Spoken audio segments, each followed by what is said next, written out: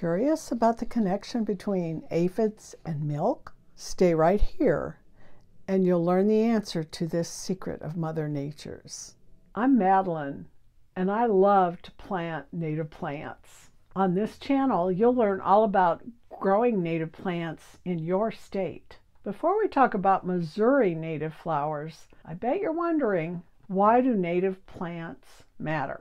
Here are 4 reasons they matter. Go check out my video titled Native Plants versus Global Warming for more details about why you should plant native plants. And stick to the end of this video to learn how to find even more of the best native plants for your area. So, Missouri is our state today. It's the 6th state video that I'm recording. Let me grab the map here. And where are we, Missouri? These were picked with certain criteria having to do with keywords, but I will tell you that they're all over on the eastern coast. So I don't know, are we more interested in planting native plants over here? There's Missouri, and you got a yellow butterfly because one of the flowers is yellow. The first flower that I found through research as being very good for Missouri, it's named Pearly Everlasting. Scientific name is Anophelis margaritaceae, and it belongs to the aster family, but to me it looks nothing like an aster. Pearly Everlasting has about 12 other names, but we're just going to call it Pearly Everlasting. Pearly Everlasting is a perennial. It's classified as an herb. Pearly Everlasting grows from 1 to 3 feet tall.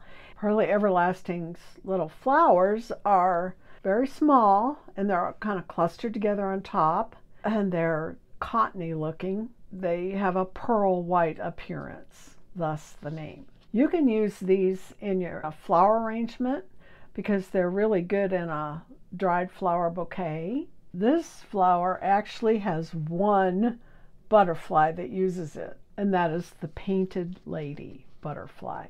I don't mean to say that that's the only butterfly that'll come to the flowers. There's others that will. There's 2 that use this as a larval host for their caterpillars, the painted lady and those little fast skippers, they're called, butterflies. Let's talk about where it likes to grow. It likes dry prairies, open fields. It likes full sun to part shade and dry, sandy, maybe gravelly soils even. So you might see it growing in kind of a not great place alongside a road and gravel or whatever. Folk medicine use for Pearly Everlasting is make it into a salve for burns. I found out through my research. If you want more Pearly Everlasting in your garden, you can divide it in the spring.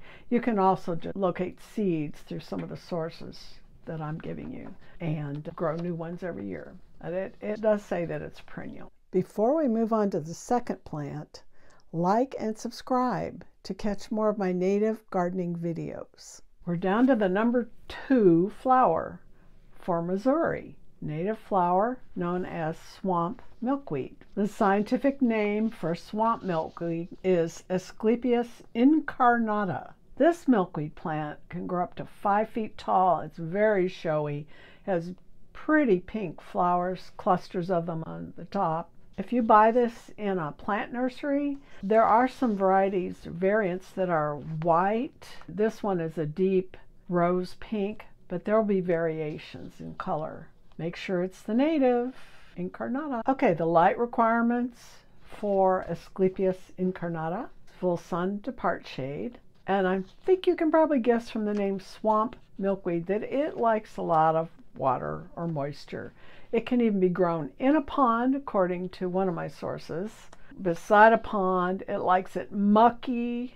So if you have a nice mucky area that's driving you crazy, this one needs to go there. Swamp milkweed will also just grow in average garden soil, but you may have to water it according to my sources. So yeah, you can always experiment. So these flowers are going to attract hummingbirds and butterflies. And one of my sources said that this really wonderful milkweed plant is underutilized in gardens. Back to the start of this video, swamp milkweed will get aphids. However, unless the plant starts to look sickly, then get a spray bottle, put some water in it, add a little dish soap, shake it up, spray the heck out of the aphids with it. You can also just hit it with a strong blast of water from your hose if you support the plant with your other hand. You don't want to knock it over or break it. But anyway, dish soapy water is a very safe remedy.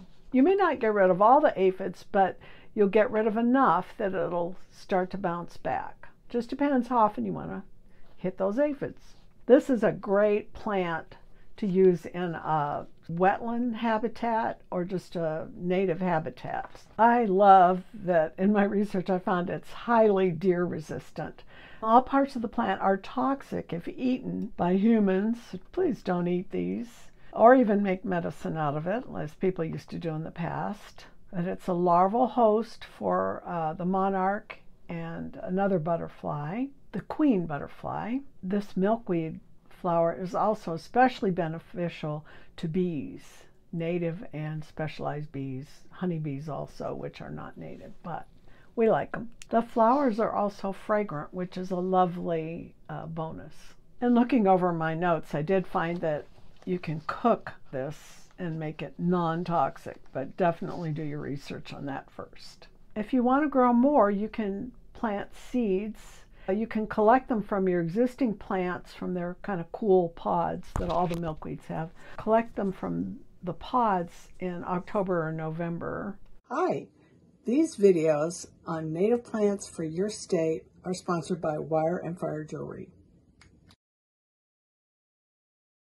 Last but not least is plant number 3, and it has some different common names. Partridge Pea, sensitive plant. Are you ready for the scientific name? Chemicrista fasciculata. This cute little guy, this picture is actually a partridge pea from my hell strip garden right next to the street. I threw out some native flower seeds, just scattered them around in bare places in that area. And in the last few weeks, I've noticed a yellow flowering plant with little tiny fern-like leaves, and that's what it is. I identified it. It's very easy to grow from seed, but I did also find that you can divide an established plant in the spring. The partridge pea, sensitive plant, or sleeping plant, has small yellow flowers. It is an annual plant, so you'll need to reseed it every year. It does grow from 1 to 3 feet tall, and it's a very slender little plant. It would be good winding in amongst some other plants. You don't want it just standing all by itself, as unless it's a bunch of them, it's not going to be super visible. Mine started blooming probably very early July here in Oklahoma. So in Missouri, I would guess it would be similar. The flowers will attract butterflies and bees. The seed pods are eaten by game birds and songbirds. The deer also like to browse on the plant. The reason this is called sensitive plant is because the leaves will fold in protectively if you touch them. I remember doing that as a child and being amazed when my mother showed me that plant. It doesn't need a lot of water because the plant I have is right by the street in a hell strip garden. This really cute plant will grow in sun, part shade. It'll like dry soil, moist soil, clay soil, sandy soil, well-drained soil, you name it. It listed everything here when I was doing the research. It'll grow just about any place. Ants will also gather the nectar from these flowers. It is a host larval plant for 3 different butterflies at least. The cloudless giant sulfur, which is a yellow one, the orange sulfur, and I love this name, the sleepy orange. Comment below with your state, and I'll release a video soon on native flowers for your area. Subscribe and hit the bell to be notified as I release videos for every U.S. state on the best native plants. Plus, you can get step-by-step help today to find your best native plants by downloading my free how to find the best native plants in your area right here. Thanks for watching.